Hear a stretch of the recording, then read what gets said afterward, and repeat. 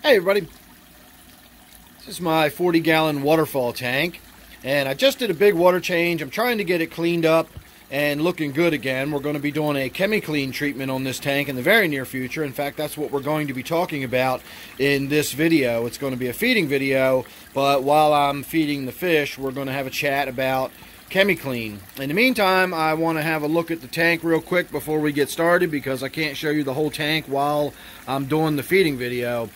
I have recently patched up the top section there where I believe my leak was, and so far so good. We're bone dry in the back, so that means I have successfully found where the leak was and covered it up, and we can make some more permanent adjustments to that later.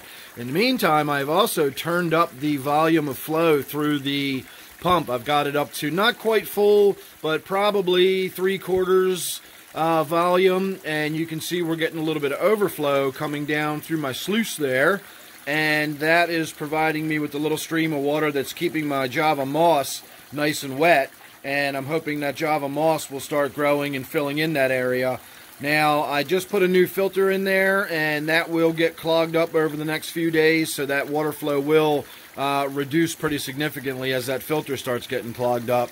So that's all I've got going on as far as anything new that's been going on to the tank. I did do a nitrate test on this tank before the water change, and again, I did about a 50% water change, and that was our starting point. So removing the tannins was really my goal for doing the water change, so that we'd be able to have a nice good look in the tank and see the feeding video. So I'm probably going to be able to get the camera close enough that we can see from the top and the front, but we won't be able to see the whole entire waterfall. So let me get the camera set up on the tripod, and then we'll go ahead and do the video, and we'll have a little bit of chat about Chemiclean.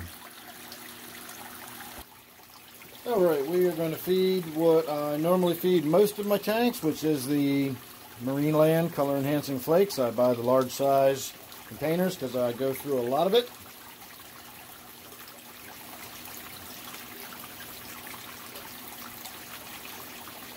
And in this particular tank, in this particular feeding, I'm not going to worry about putting anything in there specifically go to the bottom. I don't have any fish that really dwell on the bottom specifically, and a lot of this fish food will eventually make its way down there. We're getting a lot of splashing from that waterfall too. I might have to wind up turning that back down a little bit.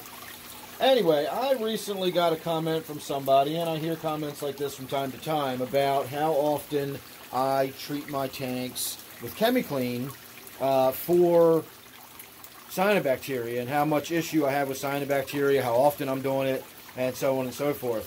And the truth is, I really don't actually treat my tanks as often as you might think I do, based on my YouTube videos. Try to straighten this water out a little bit.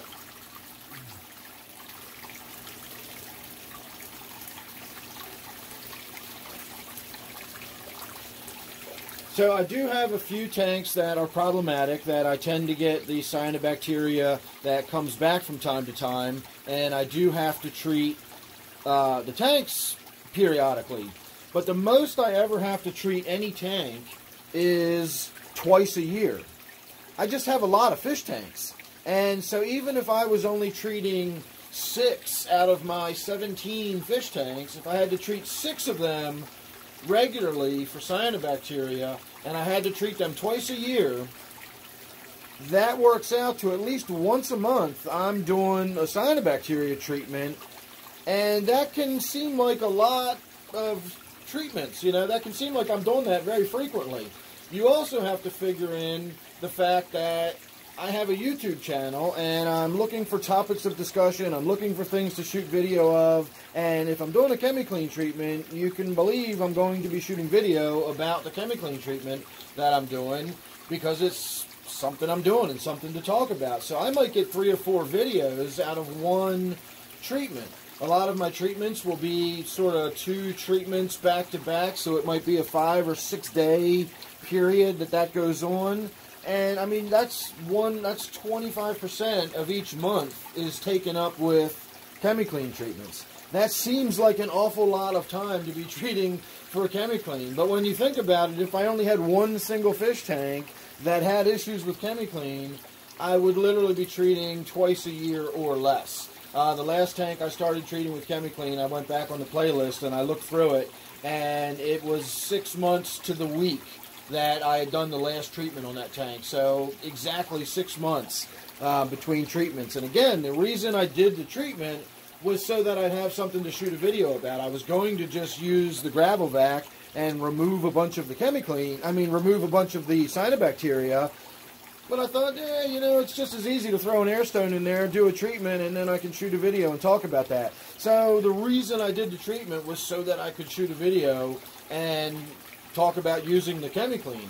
I think it's a great product. It does a good job.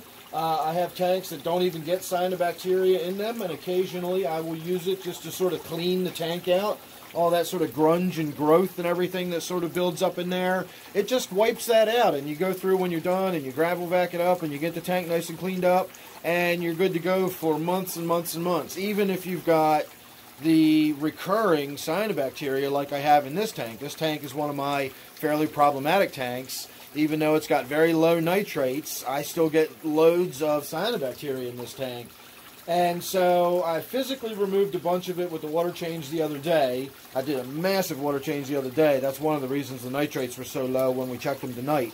And then I did another 50% water change today. So tomorrow I'm probably going to start a Chemiclean treatment on this tank. I'll start shooting video about it. And once again, I'll be treating a tank for cyanobacteria, which will make it seem like I'm always running into problems with my fish tanks and cyanobacteria, and it's really not like that. It just seems that way because of the sheer volume of tanks I have, the content I'm putting out there. I'm always trying to shoot videos that'll help people, especially the people that are just getting into the hobby and the new people, you know, don't know about things like cyanobacteria and how to treat for it and whether it's normal and you should expect it in your tanks or not. And I think my attitude towards it is probably a little different than a lot of people's. A lot of people treat it like it's some kind of plague and you just got to work relentlessly to get it out of your tank once it's there. And I treat it like the lawn in the summertime. You know, you got to go out and mow it once in a while, but it's going to grow back. It doesn't, you know, just because I mowed the lawn once doesn't mean I'm done forever. It'll be back and I'll have to mow it again at some point, but, you know, whatever. It's not a big deal to me. So having some green growth in my fish tank and every so often having to throw an air stone in the tank, it's so easy to treat with it that it's easier to treat the tank than it is to do a water change. That's how easy it is to use the Chemiclean to treat an aquarium. So for all the people that say, oh, you should try this and do that and do this, you know, I've done all that. I've been there, done that. I've tried everything, and it's just not worth it. It's so easy just to throw an air stone in the tank, put some Chemiclean in there, and a couple days later the cyanobacteria is gone. No fuss, no muss. I don't have to pull my hair out trying to figure out what the cause is. I don't have to try making all these adjustments and changing my lighting schedule.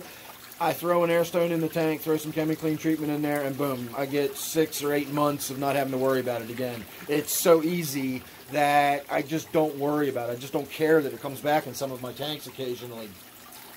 And as I said, whenever I'm doing a treatment, I shoot video about it. So it seems like I'm always doing treatments.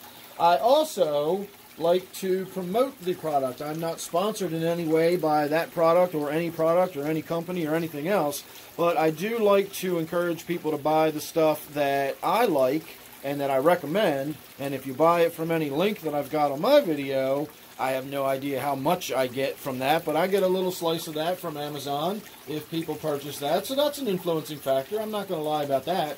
You know, if I put videos out there with some Chemiclean in there and I've got a link down below, that likens my chance or increases my chance of somebody purchasing that product, you know.